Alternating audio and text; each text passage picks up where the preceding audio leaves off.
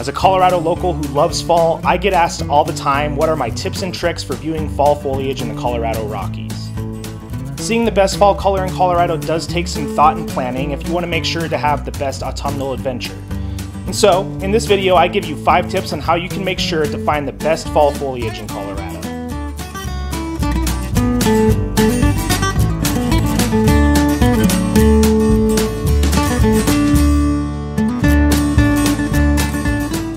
Thanks to our high altitude, our peak foliage usually comes in mid to late September, which is much earlier than other parts of the country.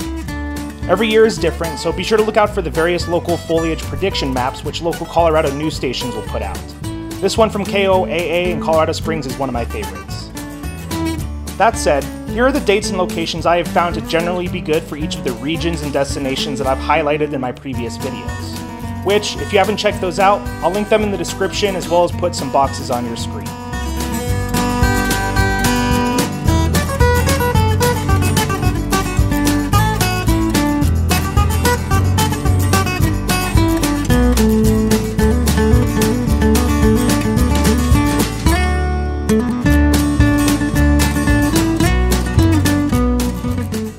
One of the biggest factors that will determine if you're going to get good fall color will be the weather, including the long-term drought outlook.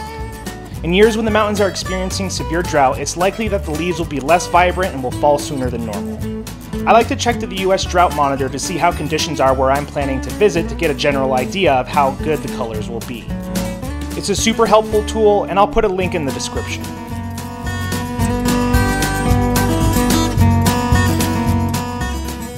The weather in the weeks leading up to and into September will also have an effect. It's possible for the occasional deep freeze or snowstorm to hit parts of the state in the fall, which will pretty much end any foliage that might be popping.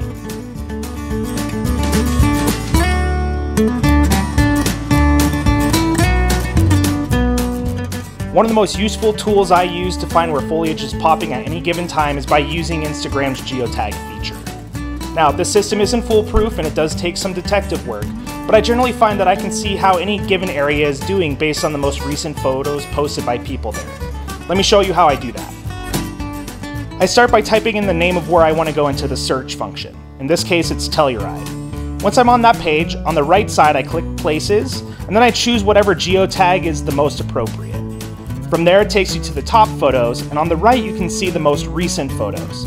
Generally, from looking at those most recent photos, you're going to get a good idea whether or not the fall foliage is popping in that area. Don't worry, if your social media skills are lacking, there are some other resources to be able to track the progress of the fall color.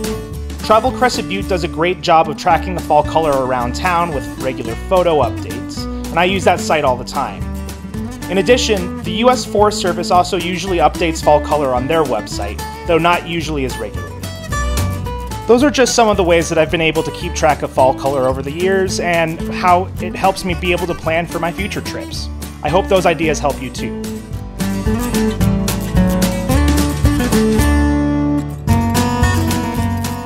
While fall is definitely one of the best times of the year, it's also one of the most popular times for people to go out and view the foliage, which means you're going to end up running into traffic as well as lots of people on the trails. One way that you can avoid that is by going out on weekday evenings.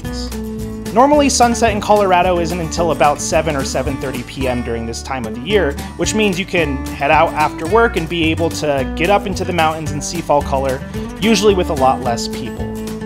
If you have to go on a weekend, that's okay. You're still going to get great foliage, but the reality is you're probably going to be surrounded by a lot of other people as well. No matter what, you'll end up enjoying your time, but if you're like me and enjoy your solitude in nature, try to go on weekday afternoons or evenings.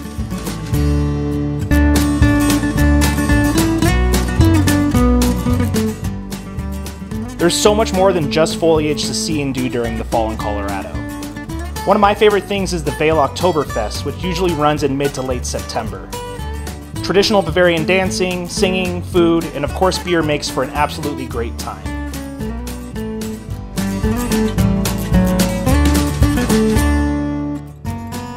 I also consider fall to be the start of hot spring season, as the summer is way too hot for me.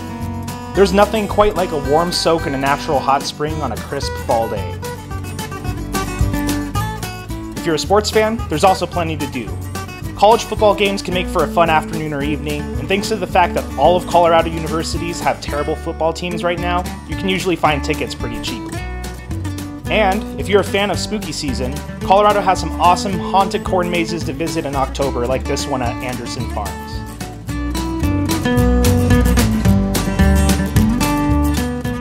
And those are my top tips for fall in Colorado. I hope that you found this video helpful, and if you did, I'd be grateful if you would give it a like to help my channel grow. Please also consider subscribing to my channel, as I also have tons of great content to help with all of your adventuring throughout Colorado in the fall and beyond. Otherwise, happy travels everyone.